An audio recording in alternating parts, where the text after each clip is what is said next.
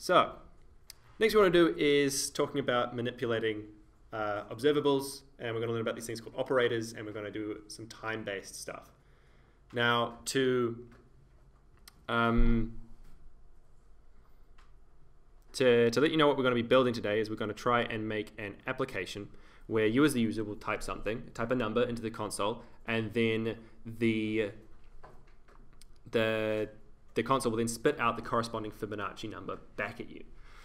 So that is a simple reactive application that we're going to build, but the actual user input side is that last section. That's what we're going to be doing, where you can type it in and then we can turn that into reactive stream. So what we want to do is create some fake user input to simulate the user typing in.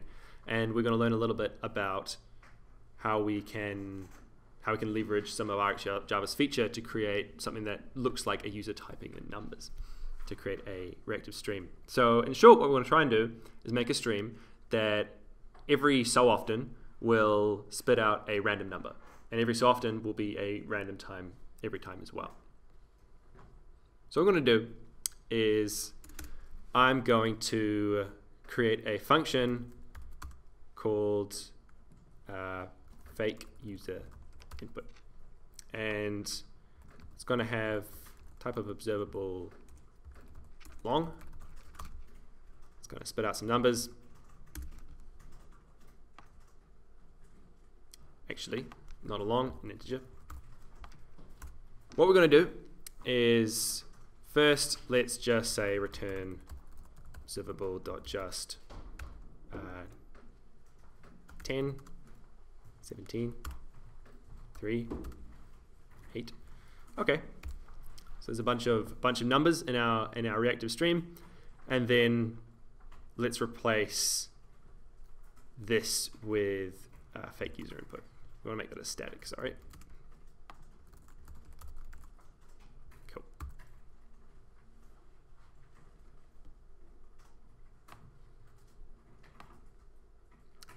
You guys see that?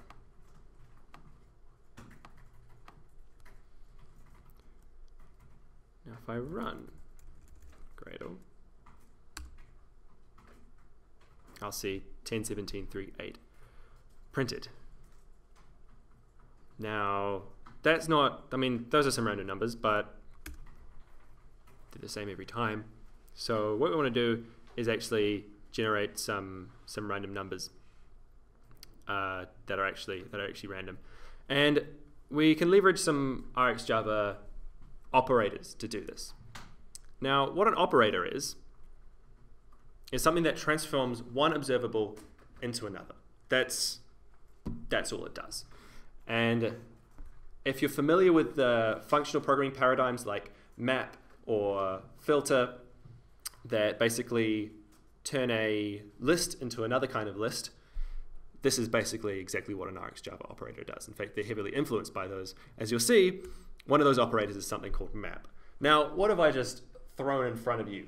So this is what's called a marble diagram, and this comes straight from the RxJava, the ReactiveX website, and helps explain what particular operators do.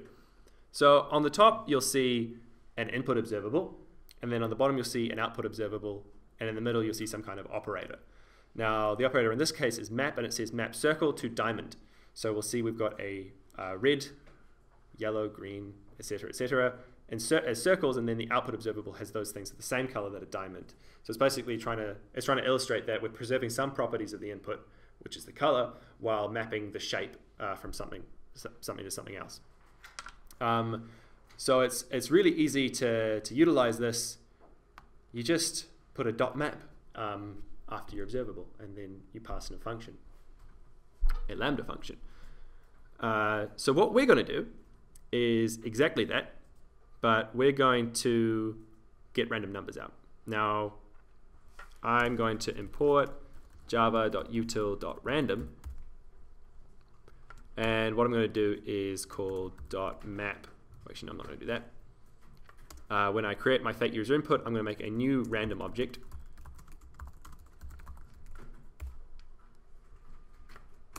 And then I'm going to put in a .map.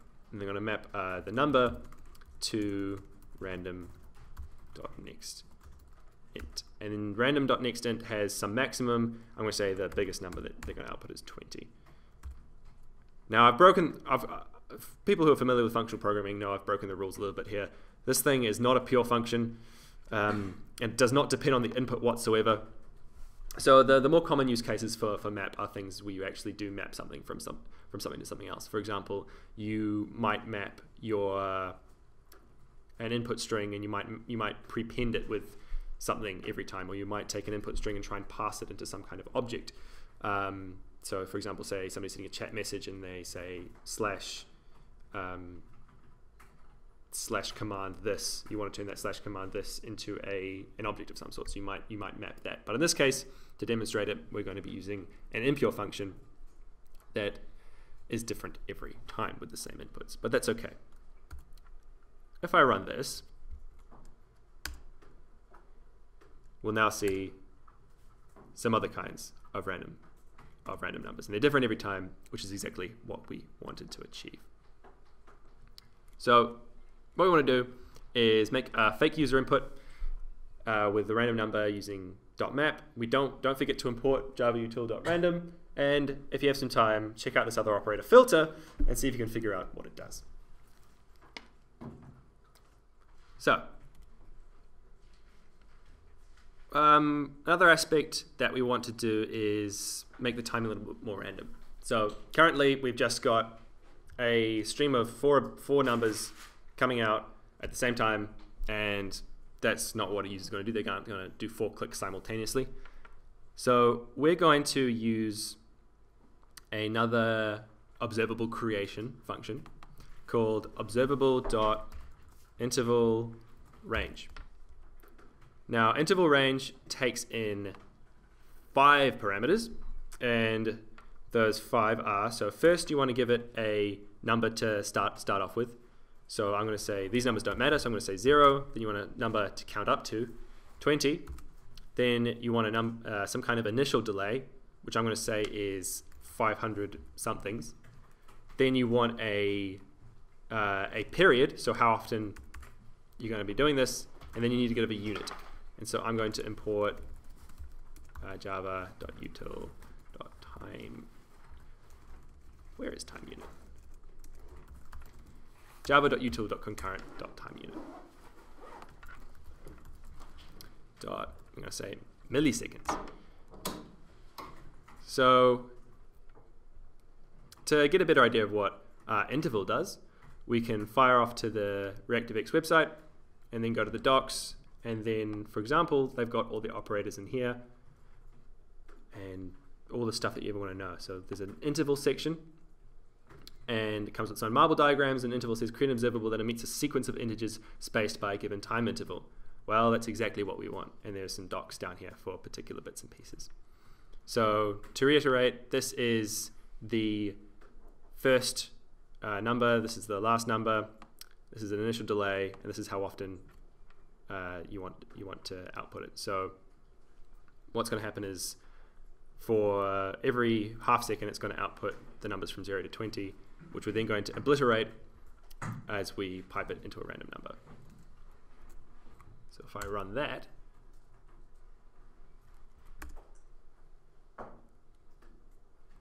I didn't save my file. Oh, what's happened?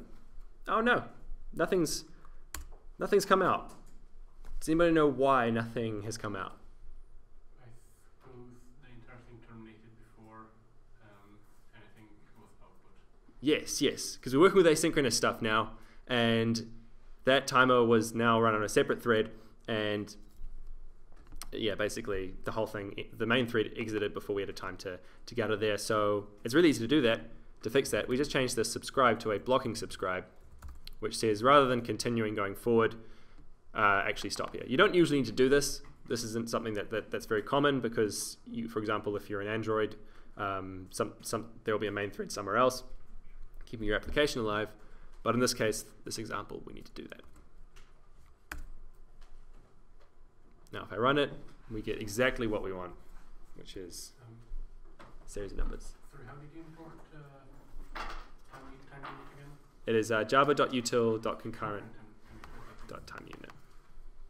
Yes.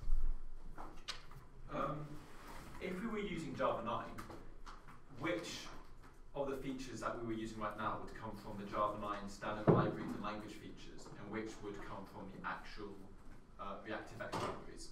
Yeah, so Java, the question revolved around what Java provides in Java 9 and what Reactive X provides. And typically, Java will provide the primitives and the interfaces, so the concept of an observable thing. And they provide this interface called a flowable, but they don't give you much to do with it. They have this idea of something that emits a stream of events. And then ReactiveX will extend that, so they'll give you operators, they'll give you powerful methods to create it, things to schedule in different threads, etc., etc. So Java gives you an interface that a bunch of libraries can interact with, but ReactiveX gives you the power to make it genuinely useful. Is that clear? Cool. What's that? A Java.util class called Observable. Yes. Would the Java 9 version be the extension of that, or is that a completely different thing? That's a completely different thing as far as I'm aware. I don't know the ins and outs, but Java 9 actually provides a thing called a flowable. And RxJava does have a flowable. They're slightly different. So if I put in flowable.create, flowable.just1, it's not going to be any errors. But they're subtly different, and it's useful just to think in terms of observables. I'm not actually sure if the Java 9 API does have a concept of strictly of an observable. But I'm willing to be corrected on that. Okay. That's an interesting one.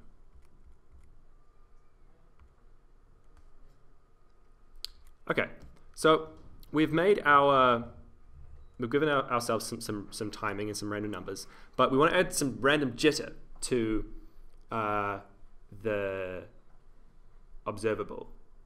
So not routinely every 500 milliseconds, but around every 500 milliseconds, the fake user will input something. So to do this, we have this thing called a delay. So an observable, just like there's an observable.interval range, we can do an observable.delay, and that'll give us an observable that will wait a while and then output something. But how do we leverage that?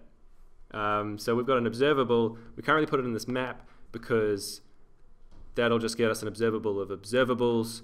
So kind of we need a way to flatten an observable of observables into something else.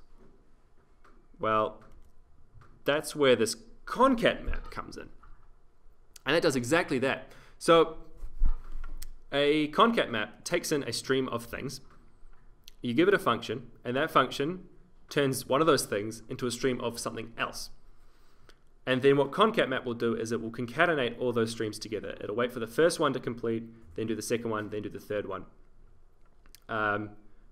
So just like you'd flatten a list of, say, an array of arrays, like a two-dimensional array into a one-dimensional array, you can flatten an observable of observables into just an observable of things. Sorry, I've used the term flat map here. That's a similar operator, but we're looking at a Concat Map. So, as I said before, we can make a delay. We can make a Concat Map. So we can combine all of these concepts together to say .concat map, and then we have number to observable.just, and then we'll put our random.nextInt 20, and then we'll add a delay, which is 500 random.nextInt, and we'll say maximum 500 time unit dot milliseconds. Now let's obliterate all of those, make this look a bit nicer.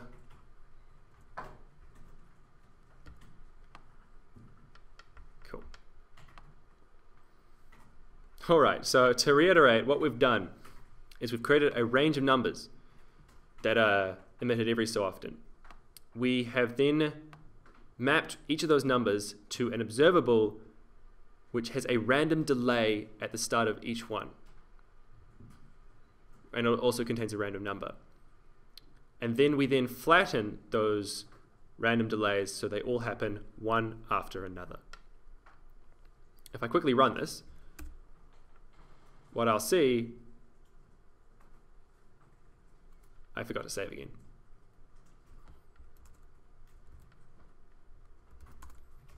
If I run this, what I'll see is what I described, some inconsistent timing. There's jitter, it's random. So we've achieved what we wanted in pretty few lines of code. And now we've successfully described our random user. So to reiterate, what we want to do is we want to make your fake input with observable .interval range, and then using .delay and .concat map, we want to make it more convincing. And finally, I pose a question: what happens if you use flat map or switch map? And I would encourage you to do a little bit of research on that, because Concat Map comes in a family of operators and they're typically called flat map, which all revolve around taking observables of observables and flattening them into one continuous stream. So there are three main kinds: Concat Map, flat map, and switch map. And maybe you want to investigate what would happen